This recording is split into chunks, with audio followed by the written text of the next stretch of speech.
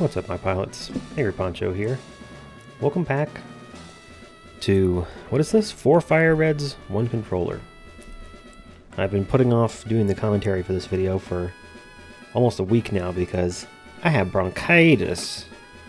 So, couldn't talk. Thanks, all the old and young relatives at Thanksgiving. One of you got me sick. These bastards. Anyway, this video is going to be hard and fast, like a good YouTube video should be. Oh, I'm so exhausted, y'all. I'm just so tired. It's been a long week, but it's finally Friday night. I got some time. I'm going to record this. My voice is feeling well enough.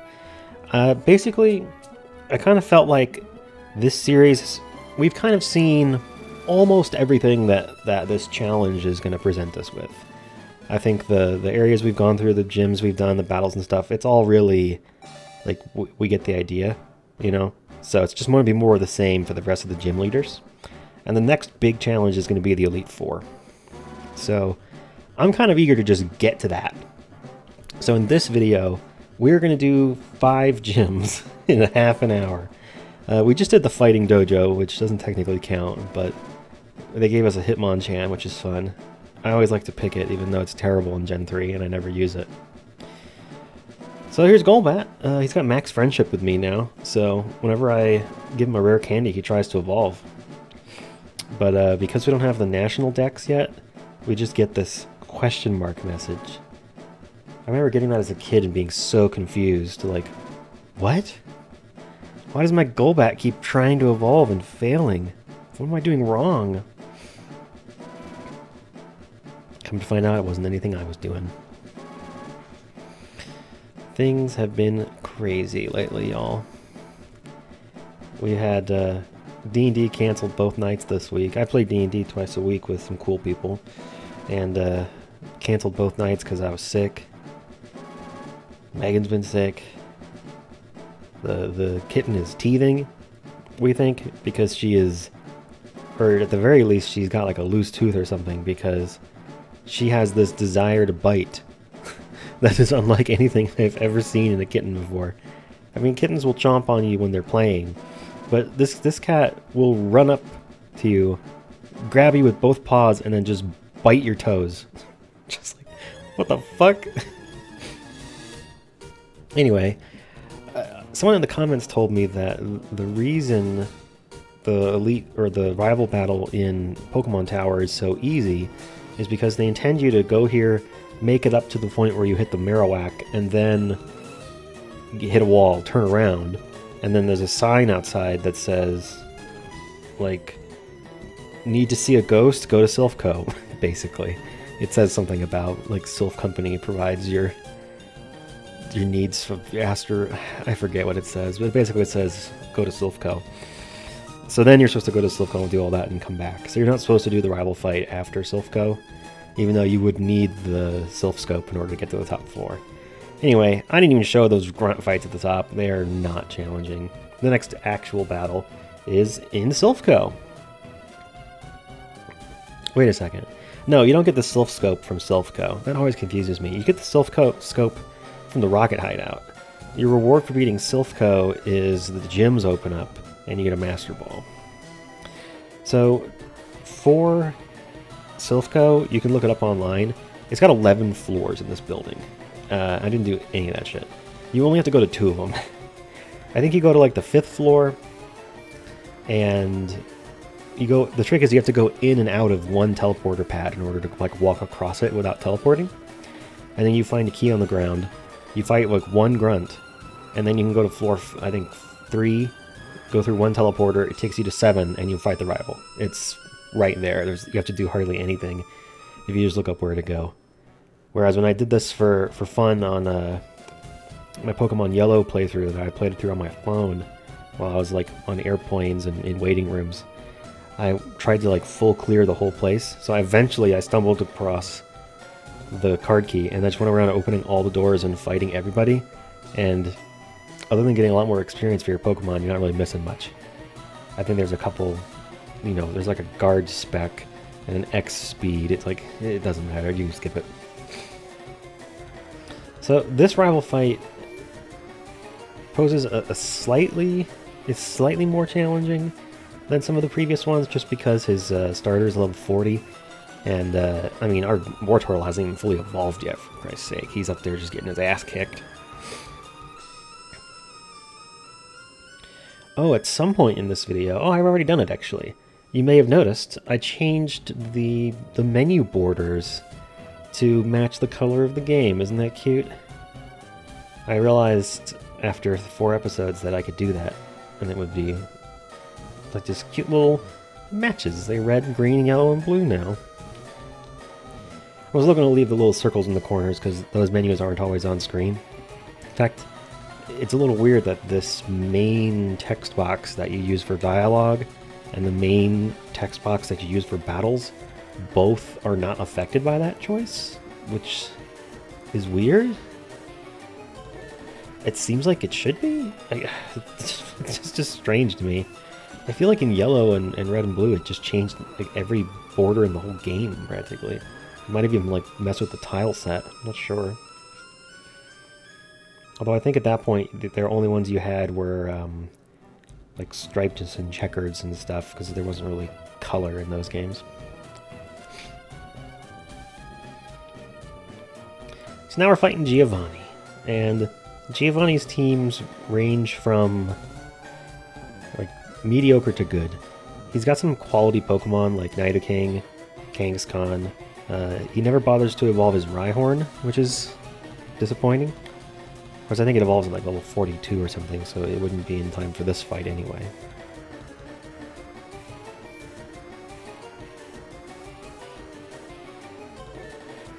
Yeah, Dragonair up there, doing work.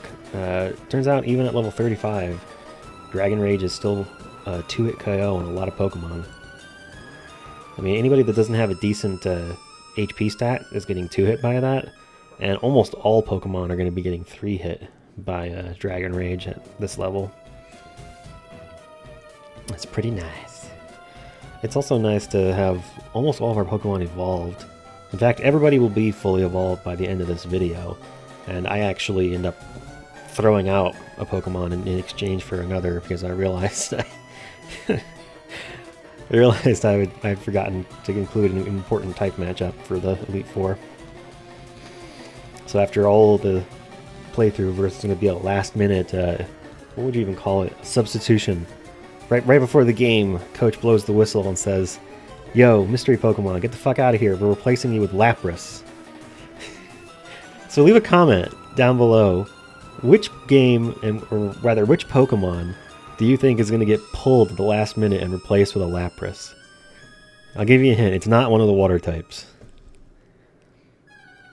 Alright, now that we've defeated Giovanni and Silphco, Misty? No. Sabrina's gym is open. Sabrina the Teenage Psychic. And her Pokemon all share a common weakness for not only Dark-type moves, but also physical moves in general. So, if our Golem can roll something higher than Magnitude 4, it can actually deal some damage here. But any high attack or special attack, hard-hitting Pokemon is going to have a pretty easy time with this.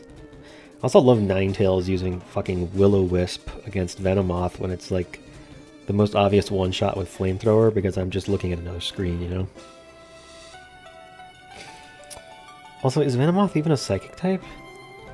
Pretty sure that's Bug Flying, right? Gen 1, there's some severe limitations on certain types, like the only ghosts being the Gengar line. But it's still not as bad as Gen 2, when they had the opportunity to add more Pokemon of those types, and for some types they did, but for others they didn't, and for the ones they did,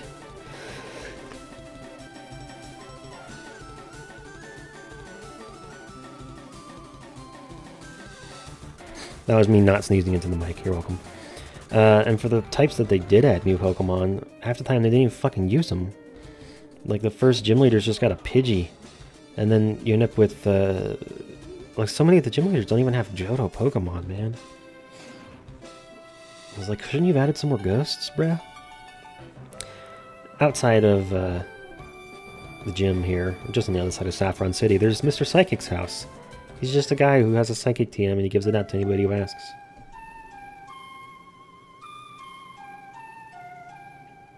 Look at that, you can play the polka flute. I even put the polka flute music in for you guys. I hope you all have been enjoying the variable background music in these videos. It has taken longer to put together than I would have thought. I've actually manually spliced together looping versions of a lot of these tracks to just make it kind of blend into the background the way that it does when you're playing the game. And hopefully you haven't been noticing it. Hopefully it's just like quiet, like perfect background, and it just makes you feel like you're playing Pokemon, like Gen 3 vibes, you know? But for that polka flute one, I wanted to point it out, because it's probably the only point in the game where you get to hear that music. Also, so we got the Lapras in Silphco there. We got the Eevee also. We got the Hitmonchan, and now we've got the Snorlax in all 4 games. So a couple games are already using an evolution. Nobody's going to use Hitmonchan or Snorlax, at least not in the current plan, which is probably the final plan. But, like I said, someone's going to use Lapras. Take a guess who's getting cut for Lapras. This guy is the word I thought I could get to earlier. He gives out the Super Rod. Now that we have the Super Rod, we have access to some new encounters, but firstly, we'll catch a Ghastly in Pokemon Tower. I'm going to drink some drink. My throat is still not at its best.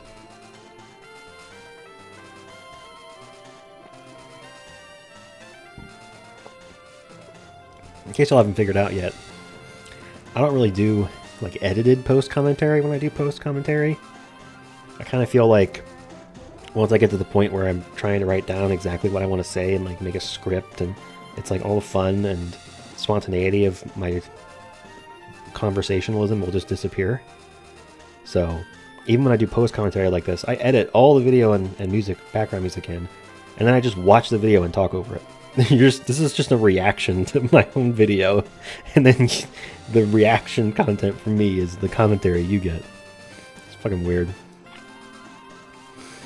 I wanted to call special attention to this moment here, because now that we have the Super Rod, we can go get a Super Rod encounter, and it turns out for both games, Red and Yellow, we want to go fishing in Vermilion City.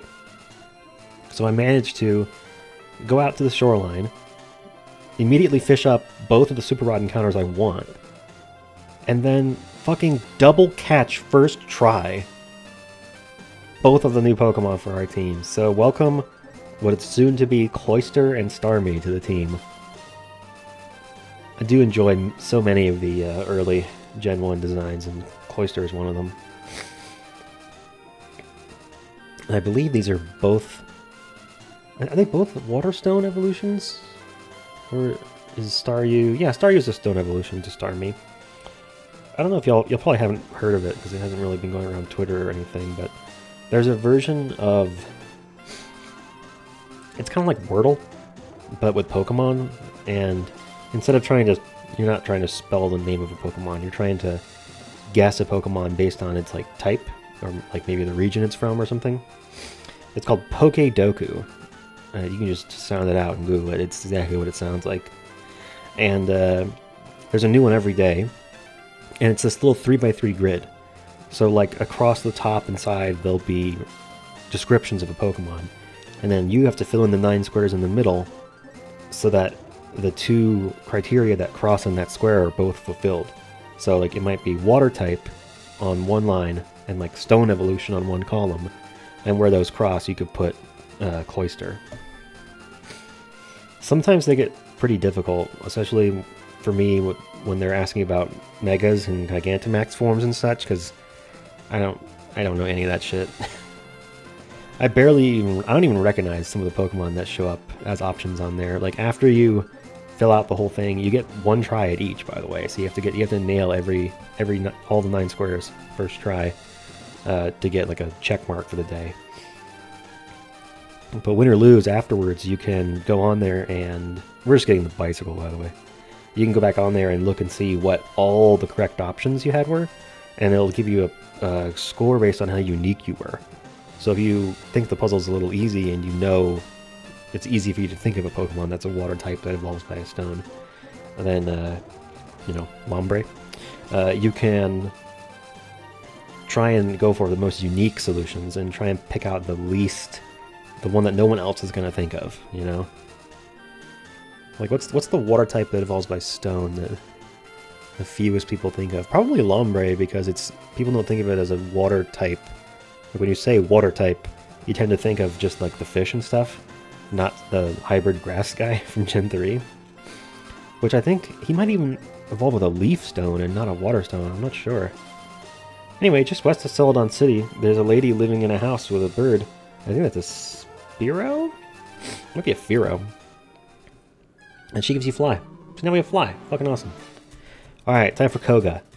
For whatever reason, the levels at this point of the game kind of... There's a weird plateau around 30, and then there's another weird plateau around 40.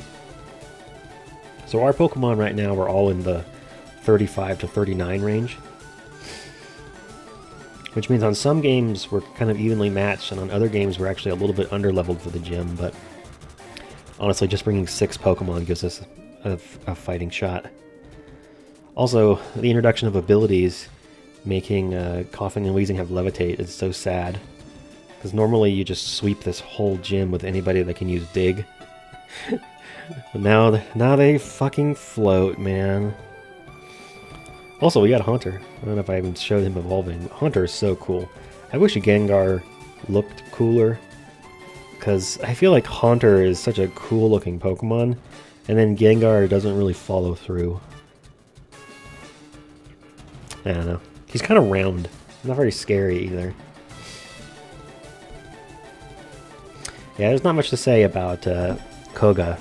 By the time you reach this point in the game, you can either just use Dig to kill all the Grimers and Mucks, and then basically anything will kill Coughing and Wheezing. They're not particularly good Pokemon. And obviously, if you can catch yourself a Psychic type, this is an easy victory. Well, time for our final starter to evolve.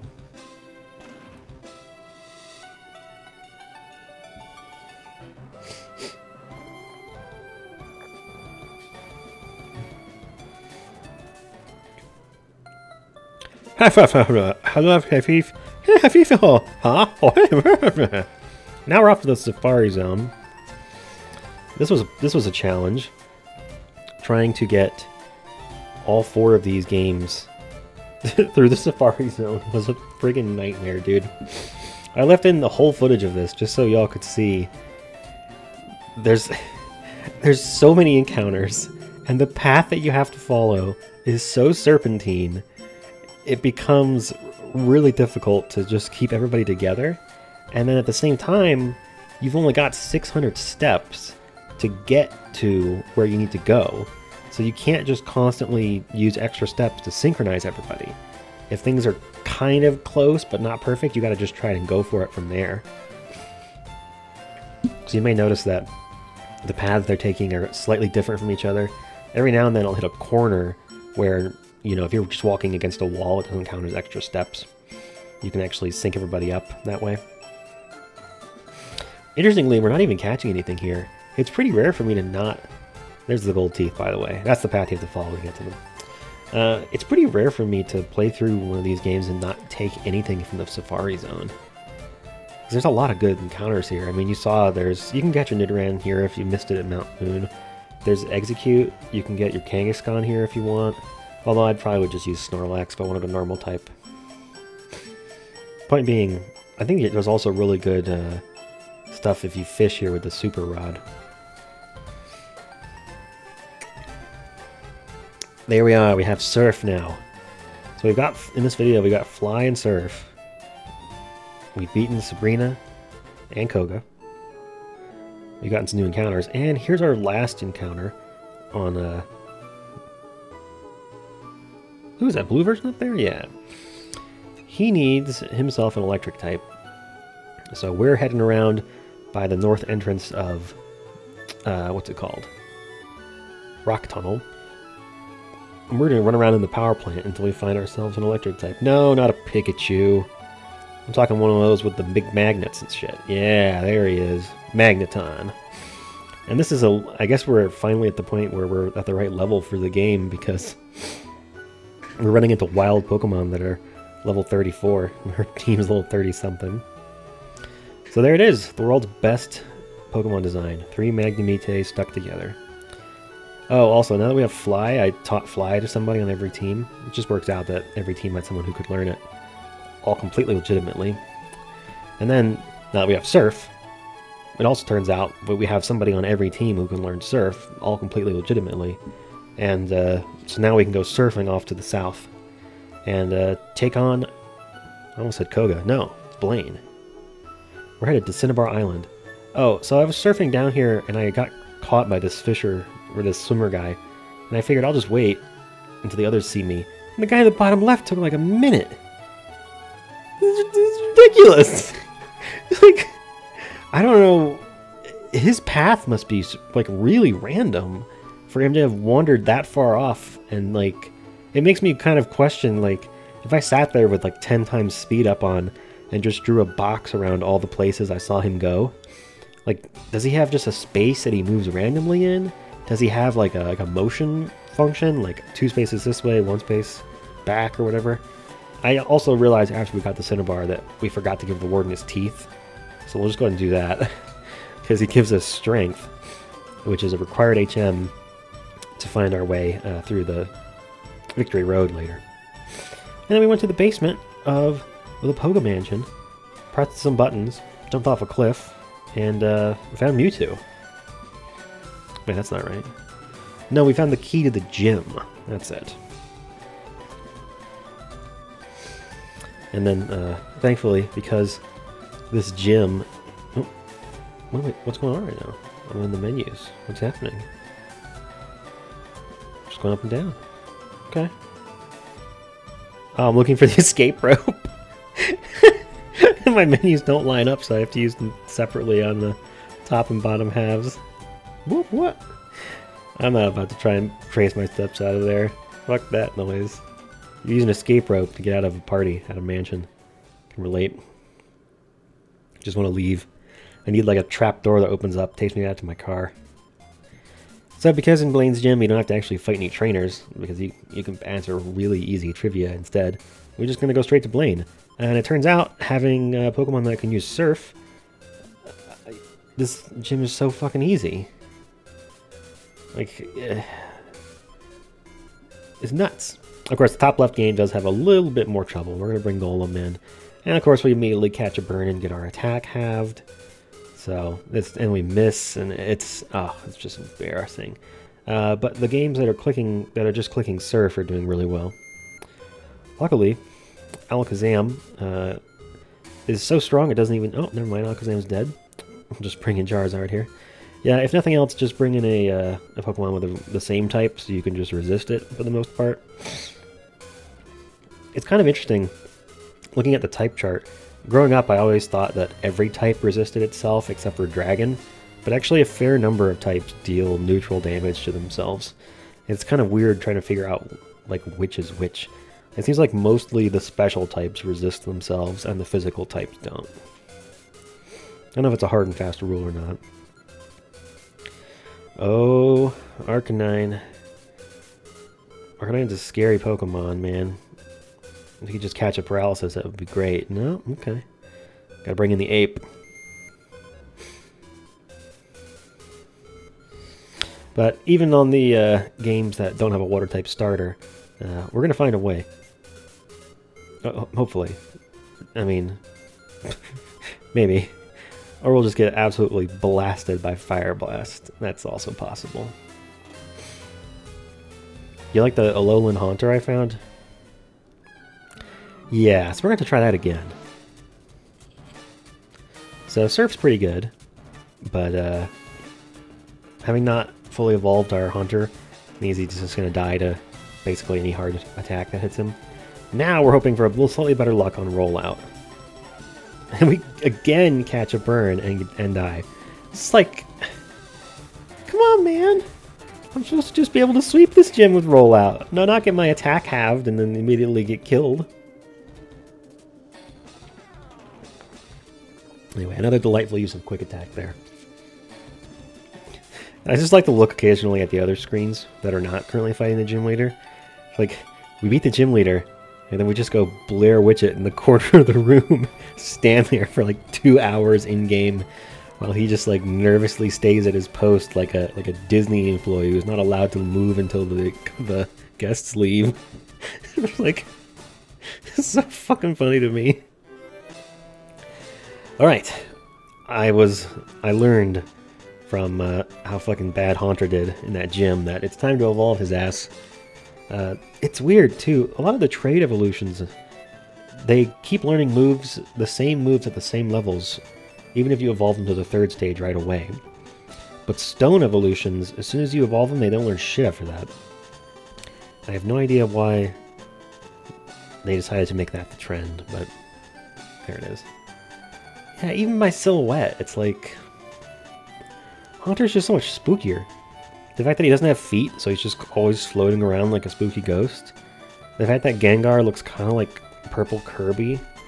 It's like Kirby if he ate a purple hedgehog. That would make him look like Gengar. We've also got a Machoke who wants to become the Machamp.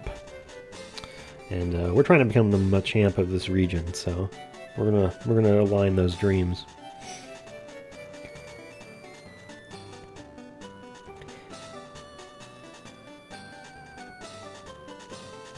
Machoke is evolving! Why the fuck did I include this? Everybody knows what he's going to turn into. It's not a mystery. I'm mad at me from 2 days ago who edited this. Everyone knows it's fucking Machamp, man. We all know the Pokerap by heart. You know the Pokerap, don't you? Alright, it's time for... What is this guy's name? Giovanni. We're gonna send his mafia ass back to New York. Kick him out of Viridian City. This fight, I was gonna put the whole thing in, but then I realized it's just clicking surf. Even more so than Blaine's was just clicking surf. And it's kind of embarrassing that this guy is both the leader of Team Rocket and the 8th gym leader. And his gym just folds to a move that you're required to have at this point in the game. It makes no sense to me. It's one shot. Just a one shot. Oh, here comes one more for Night King. You guess what? It's fucking one shot in all 4 games. The only problem we have is when we run out of power points and we have to click Shadow Ball instead. And then I remember, oh fuck, Ghost is a physical type in this game, so that actually is not going to do shit. So if I want to use Gengar's awesome special stat, I have to click on Psychic. Well, keep thinking. There you go. Yeah, you're going to do it? Yes, good job. Good job, Past Poncho. You figured it out. That was me looking at the health meter like, how did that do so fucking little? What the... Oh, right. Shadow Ball's physical in this gen. So yeah, that's Giovanni. What a chump. Alright, one last fight coming up here for the end of this battle, and then I want to give you the kind of heads up on where we're going next.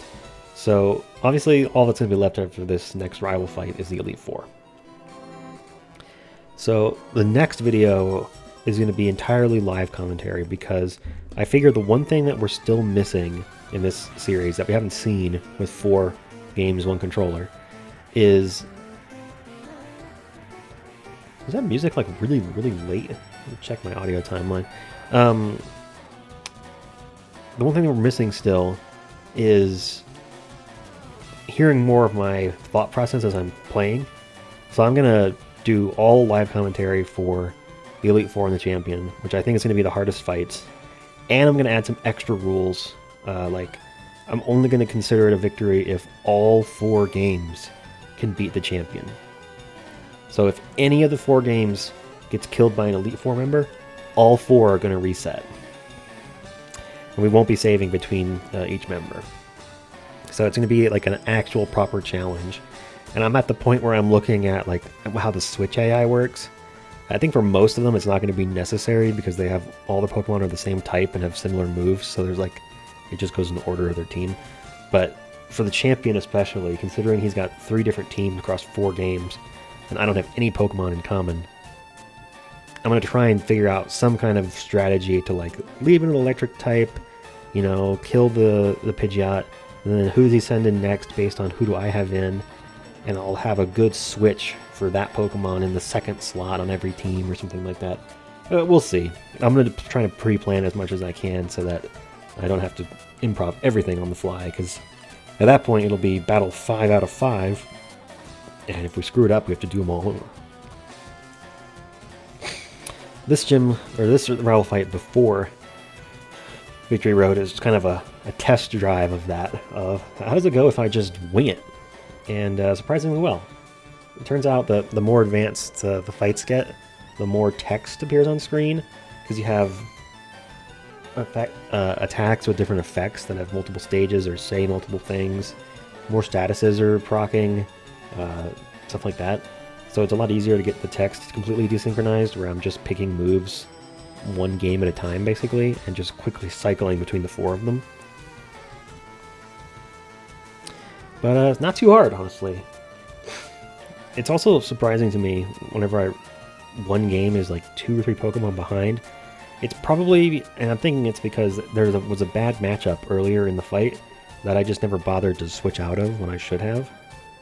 So I'm going to try and be cognizant of that in the Elite Four and set up my teams in such a way that I can hopefully fight each Elite Four member with just whoever's in my lead, and then figure out some kind of switch strategy for the final rival fight. Because by that point I'll be a little bit under his levels, so I won't be able to count on just having the highest level Alakazam and winning by default, like in the yellow version. Anyway, thank you guys for watching, and I'll see you in the next episode. For FireRed, One Controller. Peace.